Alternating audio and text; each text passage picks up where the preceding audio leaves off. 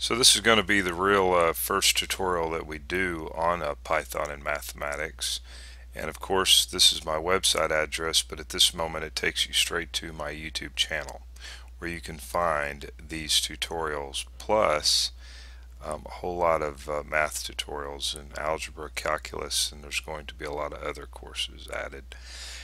We're going to talk about mathematical functions, which hopefully at this point you're familiar with, and then Python functions. So let's get started. First thing I'm going to talk about, of course, is something that you should probably be familiar with. And I guess if you're not, this is going to be a crash course on that.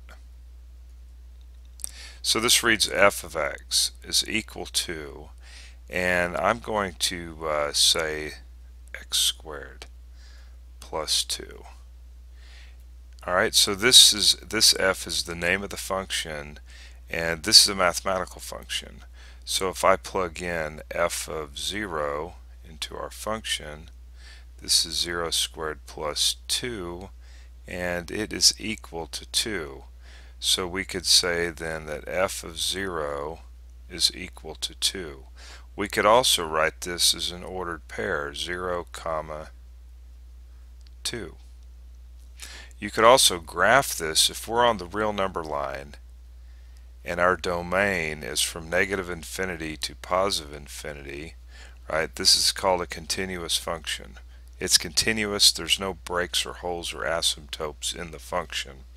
And of course, if you were to graph this, now in Python, we're going to hold off on the graphing for just a little bit. So we have x squared plus 2. So this is a parabola, and it's been shifted up 2 units. Alright, so what I'm going to do in Python is we're going to have an output that looks like this and looks like this, and of course we can plug any number we want in for x. And okay, well, let's just get started. So when I started up Python, the shell comes up, and then you'll probably need to come up here and click File and hit New Window. All right, the first thing you're going to want to do is import. We have to import the math module. And we're going to define a function. We're going to call it f of x. So just follow my lead. We're going to say y is equal to math dot, this is for the power. The function is x, and we're going to raise it to the second power, and then plus 3. Okay, I'm going to add a comment out here, and that's with a pound sign. So writing this out mathematically would look like this: x squared plus 3. Okay, and then what we're going to do is we're going to, let's see, what am I going to do? Let's just do return. We're going to return y, and we're going to run this and see what we get. So we want to hit run module. We have to, so when we do that, we have to save that. So this little screen right here saves. Of course, I've already got mine saved. Now I'm going to type in f of 0, and there we go, 3. So 0 squared plus 3 is that. Or we could say f of 10, and prints out on the screen 103.0. Alright.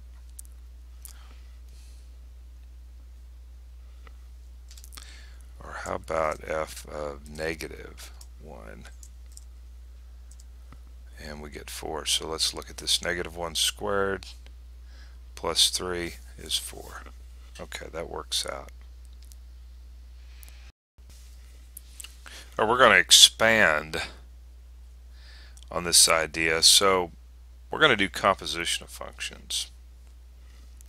I'm going to have a function f of x is equal to x squared plus 3, and then we'll have another function. We'll call it g of x is equal to x plus 1, and we want to find g composed of f, and sometimes our notation looks like this, of x, which is also can be written as g of f of x. We're going to use Python to do our work for us. We're going to set up these two functions in Python, then we're going to do a composite function, and what we're going to first do is find g of f of 2.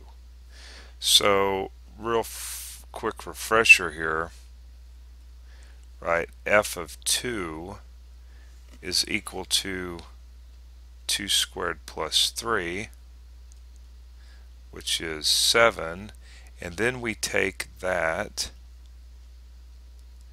and plug it in to g of x, which is going to be 7 plus 1, which is going to equal 8. So g of f of 2 is equal to 8. So let's check that out in Python. So the first thing I'm going to do here, of course, is I think actually I used the same function in the last tutorial. This is actually what it looks like, right? X squared plus 3. So we set this up, so when we plug a number in, we're going to return out y, which is when this is calculated, right? And which was going to be 7. And then we are constructing our g of x, and which is x plus 1, and it's going to return out our y. And then I'm using this capital C here as the compose operator, the dot, or it's actually a little circle, but so this just reads g composed of f of x. Okay, and look at here, when we set this up correctly, we can write it out just like a mathematical function. So just like I wrote, this was g composed of f of x, and then out spits our y. So let's go check it out and see how it works out. But first, remember, we go up to run, and then we run the module, and it'll ask us to save it. And of course we don't have to save it because I've already ran this earlier. And now what we got to do is remember what that was. It was g, whoops, it was a small g, capital C. We could have called it anything we want, but I try to keep it as close to the mathematical part as possible.